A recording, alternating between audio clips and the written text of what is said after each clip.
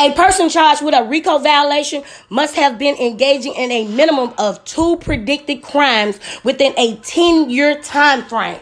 These predicted offenses must have been committed in connection with an enterprise. An enterprise may be a legal or an illegal one.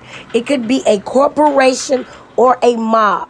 In 1990 or 1991, Diddy and singer Aaron Hall allegedly sexually assaulted a woman.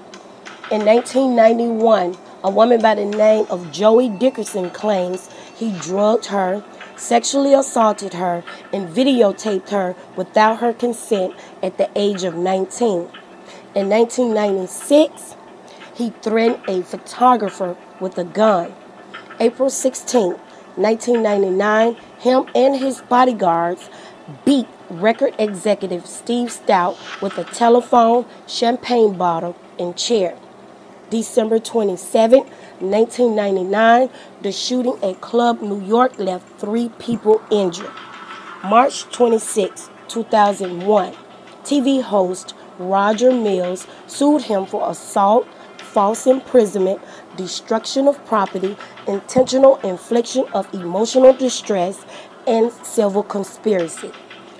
2003, Diddy, Harvey Pierre, and another man allegedly gang raped a 17-year-old.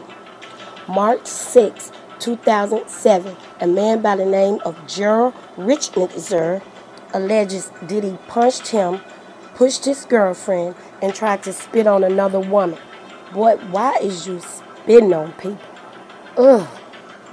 May 11, 2007, Lorena Gibson filed a police report claiming Diddy threatened her with a chair.